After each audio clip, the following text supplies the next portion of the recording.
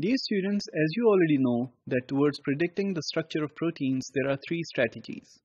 The first one is the homology modeling, the second one is the fold recognition or threading, and the third one is ab initio modeling. We were trying to understand the homology modeling pipeline, and as you now know, there are 7 important steps within the homology modeling pipeline. Let's take a look at them to review. So the first one is the template recognition and initial alignment. The second is alignment correction. The third is the backbone generation, that is the amino acid backbone. The third is the insertion of the loop and optimizing that. The next is the side chain modeling and looking at all the possible conformations in which the side chains can be inserted on the backbone.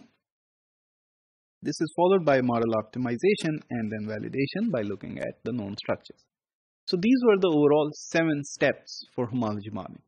So in this module, we're going to look at the first one in detail, that is the template recognition and initial alignment.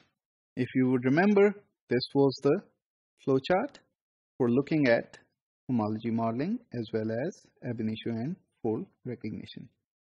So we are going to start from here and move towards identification of suitable 3D templates.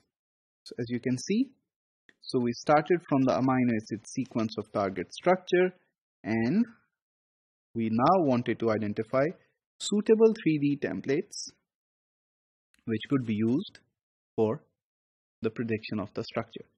Now, if you had more than one template that you found, then of course you have to perform alignments multiple times, that is the multiple sequence alignment. While if you found one template, all you have to do is align the template and the target sequence.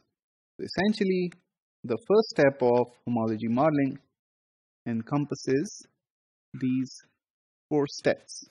So let's start. So the first step is to compare the sequence of the unknown protein. So the unknown protein is the protein which has the unknown structure. So you compare the sequence of that protein whose structure is unknown with all the sequences of proteins whose structures are known. This of course is found in the protein data bank, the PDB database, and you can go there and find which proteins have the structures reported for them. Next, you compare the sequence of the protein which has an unknown structure against all the proteins whose structures are known. So you blast them and then you find out the proteins which have the highest score.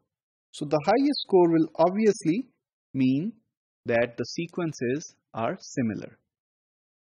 You also know that the BLAST algorithm uses a residue exchange scoring matrix, BLOSSOM and PAM, and that the residues which are easily exchanged during the process of evolution have a low score, while the residues that have different properties and are difficult to be substituted, they obtain a smaller score. Now, function-specific and conserved residues, they obviously obtain the highest score. So, the highest score belongs to the functionally conserved residues, followed by the residues that are easily exchanged, and the lowest score goes to the amino acids which have totally different properties. So the BLAST algorithm gives you an overall score for the protein sequence comparison by looking at these of amino acids. Next, the output from BLAST will be a list of proteins from the PDB. Of course, their structure is known as well as the sequence. And then you have to see which of these proteins are most similar to the protein for which you are trying to predict the structure. So for that, you need to improve the alignment, and the BLAST algorithm uses a residue exchange matrix and inserts penalties for gaps and mismatches. Now, the target sequence is sent to the BLAST server, which searches the PDB and the list of the templates and their alignments.